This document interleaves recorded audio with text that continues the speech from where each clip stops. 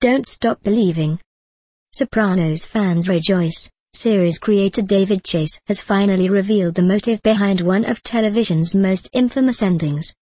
In an interview with the Directors Guild of America Quarterly, Chase delves into scene-by-scene detail of the very final, notorious sequence, where the world turns black for Tony Soprano, played by James Gandolfini, to the soundtrack of Don't Stop Believin'. While Chase doesn't give readers much information about what actually happened plot-wise, he provides insight into the meaning behind it, saying, "I thought the ending would be somewhat jarring, sure. But not to the extent it was, and not a subject of such discussion. I really had no idea about that. I never considered the blacker shot. I just thought what we see is black. The ceiling I was going for at that point, the biggest feeling I was going for, honestly, was Don't Stop Believing. It was very simple and much more on the nose than people think.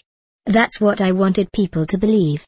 That life ends and death comes, but don't stop believing. There are attachments we make in life, even though it's all going to come to an end, that are worth so much, and we're so lucky to have been able to experience them. Life is short. Either it ends here for Tony or some other time.